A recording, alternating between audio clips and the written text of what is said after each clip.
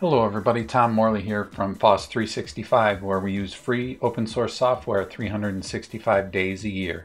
A little while back I made a video on how to add your own effects to the Olive video editor, and one of my subscribers, Dakota Bryan, asked me the question, well, what if I wanted to use the variables to manipulate how the effects look that I put into Olive? How can I do that? And I'm going to show you in this video. So thank you, Dakota, for the suggestion, and let's get into it. So the first thing we need to do is take a look at the XML file and see how that XML file adds a GUI interface in Olive. So let's go ahead and open up Olive. Let's minimize this here. Let's open up Olive. Oh, wrong one. Hopefully that doesn't open another version of OBS. And did open up Olive, so that's good. Let's take a look at this. For now, let's just go ahead and create a new sequence. Just some basic setup here, just like in the last one. Let's add a solid color, just so that we have something to work with, and something is over here, so that we can see the GUI. We have a couple of different sections, a transform section and a solid section. And we know that with the community plugins that we saw in the previous video, how they work. So we can add something from the community. Let's just say something like glitch. Let's click on glitch here and add that. Let's delete this solid color because I don't need it. Delete, make it stay black. So let's look at this glitch section here. We see that there's a mode or a type of effect that we want to apply to our video, and it looks like it's a drop-down box. So there's a couple of different selections that we have, and it looks like we also have an intensity, and that intensity is a decimal point value, float or a double, right? So we can adjust that, and let's adjust it. Looks like the max I can adjust it is a 10, and the minimum that I can adjust it to is a 0. And when it first opened up, it was set at 5. So there must be a default value for that, as well as a default value for this one here called signal loss.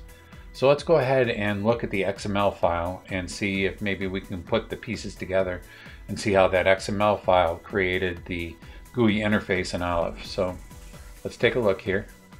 Let's open up a file manager. And I do have show hidden files on, just like in the previous video. If you download the community plugins go in a certain folder, and that's a hidden folder in Linux. So I need to show hidden files and folders. They'll have dots on them. We want to go to .local and share. This is again where the community plugin should be placed. You saw that in the previous video. And I'm going to go to effects and the Olive editor community effects. That's where we'll find the community plugins that we added to Olive. And the one that I'm interested in is glitch, right? Because we're looking at the glitch section in Olive. So we don't care about the frag in this case. We just want to know how this XML file creates the GUI in Olive so that we can use it to manipulate some information. And let's go ahead and open up the glitch XML with mousepad, and yeah, there we go. So it looks like this is just basic setup where it's telling me what XML version I have, and here it's saying my effect name is glitch. So the name when I run Olive is going to be glitch. Now where's that glitch name going to show up? That's going to show up under the category of community. So let's just take a look at that and see if that's the case. When we click here, we have community, and glitch should be underneath that, and it is. So the XML is saying that there's going to be a community folder, and glitch is going to be underneath there. So that part of it is fine. No problem with that. So let's go back to the file and let's see what we see here. Okay, so we have a row, and the very first row's name is going to be mode, and look at that, it is right here. and it's going to be a type. What kind of type is going to be here? It looks like it's going to be a combo box. Field type is a combo. So that's what's here is a combo box, and in that combo box it's going to have a default value of 0, which is going to be the very first selection that you have in your XML file for options, which is going to be signal loss. You see that here. But you also can put many options here. If I wanted to add another one, I could just add another option here and it would show in the drop down. So let's go ahead and do that. It's not gonna work at all, right? We'll just copy all this right here. And we'll paste it here. And we're gonna just put Better TV. Maybe I created effects called Better TV. And now I can save that. Now that should show up in this drop down, but what I'll have to do is I'll have to, I believe I'll have to actually close Olive and load it back up again, because I think that's when it looks at the XML file. But we'll check and see before I dump out of Olive and see. And looks like we also have what I say here, a float or a double, some kind of decimal point value. So the very next row is going to be called intensity, which it is here. And there's the value. It's going to be the type of double, which is a decimal point. The minimum value is a 0, or the maximum value is 5. Or not maximum value, sorry about that. Default value is 5. Maximum value is 10, and we saw that because we could go from 0 to 10 here. When it first started up, that was 5. So we see how we can add rows underneath whatever our section is. We've got a glitch section with a couple of rows and a couple of different values here that we can change based on how we define them in here, right?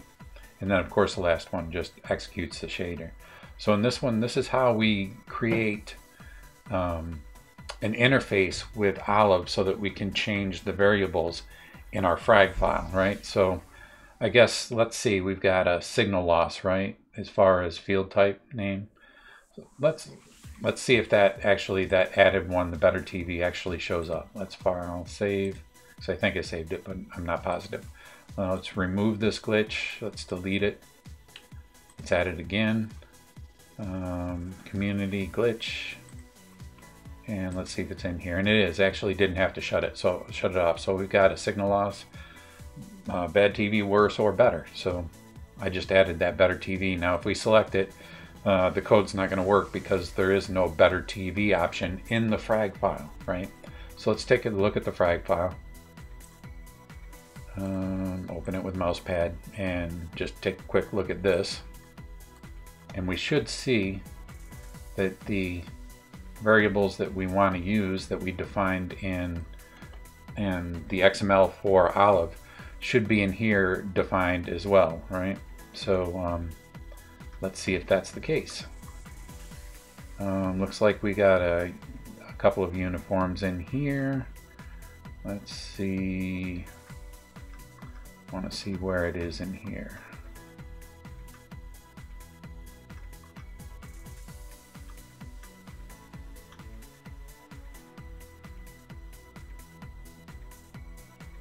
All right, where are we using it?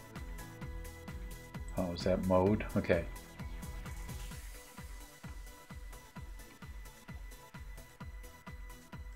So let's see. We are calling it, the name for it, right? Right here we've created a combo box, default 0, and the ID is mode, so that's important here. So that means that in my code, in my frag, the ID for this variable is going to be mode, and you see that I am using that in here, right?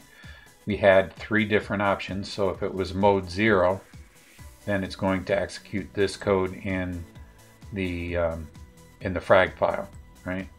And if it's bad TV, well then it's going to execute mode 1, right? Because we're starting at 0. 0 would be signal loss, mode 1 would be bad 2, and mode 3 would be worse TV. So you're seeing how that works and how that interacts with the frag file here. So worse TV would be 0, 1, 2, right? So there should be mode 2 section in here, and there it is. It's down at the bottom here, mode 2, and that would be executed if we selected Where's TV.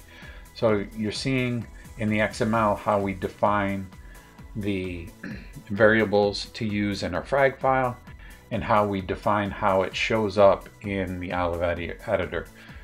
A lot of information there, but basically what I wanted to do is I just wanted to take this information that I showed you and create a very simple gradient background for Olive so that I could have a color on the top and a color on the bottom. Now there's a couple of ways I could have done that. I could have done that with a decimal point or a float or a double value like you see here.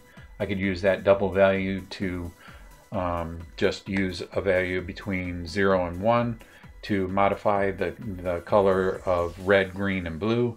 But there's a better way. There's actually the ability to use a color type here that basically gives you for free the color picker and Olive, so that's pretty cool. Let's take a look at that, because I've already created this gradient background that you can use. Just re-download the community file if you haven't already. So let's go ahead and close this, and let's look at the one that I created here. Let's go to the gradient. Again, this is very simple implementation. So let's go ahead and open up the gradient XML and take a look at it. And you're going to see, before I even look at Olive, we should be able to tell from the XML what this is going to do in the GUI in Olive, right? So we've got an effect, and the effect's name is going to be gradient in Olive. Where's it going to be located as far as the category? Looks like it's going to be listed in the community category. So when I hit the plus sign in Olive and go down to the community category, I'm going to see my gradient effect in there, okay, because I'm defining it here. Now I want a row, and the first row is going to be called the top color. So I'm going to see a row, and on the left I should see top color. And what kind of type is this going to be in the GUI? It's going to be a color type. Now what that means is that I'm going to be able to click on this GUI called color, and it's going to pop up a window for me to be able to select a color, which is really cool. That way I don't have to work with a floating point value and adjust the red, the green, and the blue values on my own. It's going to do it with that GUI, which is pretty cool. I want a default value when this first starts up, and it looks like I'm setting red to 0, green to 0, and blue to 0. So when I first start this up, it's just going to be black at the top, right? And I also have a ID here called top. Now what does that mean? This ID called top is the name of the variable that I'm going to use in my gradient, so that the gradient can interact with the GUI and Olive, right? Okay. And I'm also going to see a bottom color row in the GUI and Olive, and it's going to be a type color, so it's going to be another color picker. And I'm going to set everything to 0, which is going to make it black, right? And I have an ID of bottom for that. So in my frag file, I'm going to have two variables that I'm going to be able to adjust with the GUI in Olive. It's going to be the top variable and the bottom variable. And of course the shader, this just tells it where to find the file. You know all about that from the last video. So let's take a look at the frag file before I even look at Olive here. Let's go ahead and open this frag file. And it's pretty simple, but it's great because it's going to show you basically how the XML is interacting with the frag file, right? So I know that I should have a top and a bottom variable in my frag file that's interacting with the GUI and Olive. So let's go over here and look, and yep, looks like I got a uniform vector3 called top. Now vector3, from if you don't know, is 3 different values, 3 different floating values. So I got with a vector3, I can set a red color, a green color, and a blue color. Okay, that's all that's saying right there. So I also defined another uniform in my code, which is a vector3 for red, green, and blue, and it's going to be called bottom. So in here, the only thing that I'm doing some other things, normalizing things, but in here somewhere I should be defining the top color and the bottom color, and there it is. So I'm going to create a vector 4 called top color, and in that top color, that's going to contain a vector 4 where I've created the variable top, which is a vector 3, right? That's red, that's green, and blue. And then I have the number 1.0, which is another decimal point or floating value here, right? And why is that? Because when this runs, okay, and you'll know this if you go look at Shader Toy, and I think there's a tutorial shader in there that'll go tell you all about GLSL shaders. But basically, this program is expecting to return to Olive a value that has 4 different floating point or decimal point values. It'll be a red color, it'll be a green color, it'll be a blue color, and it's also expecting an alpha value where it will go from 0 to 1. Okay, so you need all 4 of those things. So that's why I'm taking the RGB values of top and adding a 1.0, because if I didn't do this, it would just error out, it wouldn't work, right? So I'm telling it to use whatever color that I select in the GUI of Olive, and make sure that my alpha is totally opaque. That is, I can see the color 100%, right? Because 1 would be 100%, 0 would be totally transparent. I could see right through it. So, and you could change that if you wanted to come in here and mess with it. You would see that. If you put 0.5, it would kind of be halfway between opaque and transparent. So, and then I've got the bottom color, right? I'm doing the same thing. I created a vector 4 called bottom color, and I have a vector 4 here where I'm throwing in the RGB colors of my bottom value, and then my alpha as well, right? So pretty simple program, and when I run Olive here, you're going to see that I get exactly what I'm talking about. So if I go to community and I go down to gradient, you'll see that it popped in here a gradient, right? Let me go to the XML, because I want to make sure that you see this and you understand this. So that I created a effect called gradient under community, and that popped the gradient effect in here, and then I have it row named top color right there. The field type in this GUI is of type color. There it is, and its default color of red, or red, green, and blue are 0, so it's black.